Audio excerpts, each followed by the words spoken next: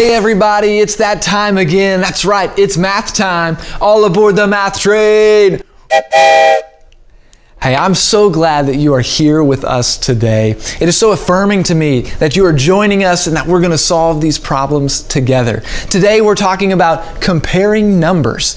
All right, how can we compare numbers? And we're going to talk about notation of how we can compare numbers. That's how we write it out, right? Okay, so I'm going to start off with 3 problems here. And as we're thinking through this, I want you to be thinking, how do these numbers compare to each other? And what symbols or in what ways could we write how they compare? All right, so our first one is 23 and 34. Do you notice that there's that blank space in between? Well, we want to fill it in with some symbol that makes a true statement, okay? So 23, we know that 23 is made up of 2 tens, 2 groups of tens, and 3 ones. Well, 34 has 3 groups of tens and 4 ones. All right, we know that 34 is larger than 23. All right, so you'll hear words like larger, smaller, fewer, and more when we're talking about comparing numbers. But when we talk about the symbols, let's think about that. 23, I know, is less than 34. So we have these symbols like greater than, less than, and equal to, and those are great symbols to compare numbers together. So let's do another one. All right, 35 and 34. Now these numbers are really close, but we know that 35 is 1 more than 34. So 35 is greater than 34. Okay. Last one of these kind of starter problems for us today. 8 plus 2, how does that compare to 10?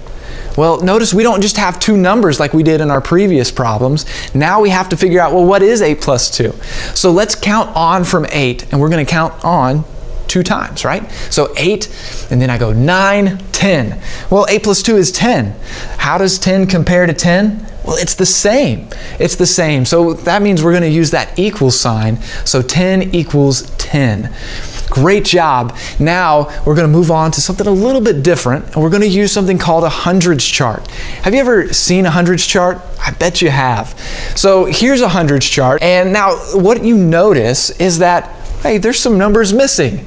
There's a line going on our hundreds chart, and that is one of our tasks today. We've got to figure out, how can we figure out what number should go in there? Can we solve the problem?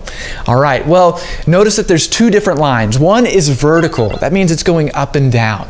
There's another line that goes side to side. That's called horizontal. And when you notice patterns in the hundreds chart, if you go horizontal, how do the numbers change down the row? Well, it's just changing by 1, right? So let's start with that one. All right, notice that we have a 44, but then here's that missing number. We're missing the next few numbers. Can we figure them out? Well, we're counting by 1s. So 44, add 1, 45, 46, 47, 48, 49. Great job. We've now completed those missing numbers on our horizontal line. Now let's move to the vertical line. Okay, vertically, what do you notice about how the numbers change in the hundreds chart? Well, they're going by tens. So look at the 4, okay? So if we have a 4, I know that if I go down, it goes 4, 14, 24, 34. It's counting by tens. Well, scoot over to where our missing numbers are, right? It has the 5, but then we have missing numbers going down. So let's go from there. 5, 15, 25, 35, and there's that 45 we've already discovered. Amazing work, everybody. All right, last task of the day. Are you ready? Here's the scenario. Miss Courtney has 25 books. Now, Miss Stacy has 70 books. All right, so if we were just going to stop there and say compare those numbers, we know Miss Stacy has more books than Miss Courtney, right? 70 is larger than 25. But what if we said by how many? Can you figure out how many more books Miss Stacy has than Miss Courtney? I bet you can. And we're going to use a hundreds chart to do this. All right, so if we start at 25 on our hundreds chart and we look at that and we go, okay, how do I get down to the 70? Well, let's start going down. Now, we said when we move down here, we're counting by tens, right? So start with 25, let's count by tens, and we go 35, 45, 55, 65. Well, we moved down how many times? 4. We said 10, 20, 30, 40. All right, now we're down to 65. Now that's not 70, so now we have to scoot over and go horizontal. So let's count by ones. 1, 2, 3, 4, and 5. We're at 40 plus 5, that's 45. Amazing work, everybody.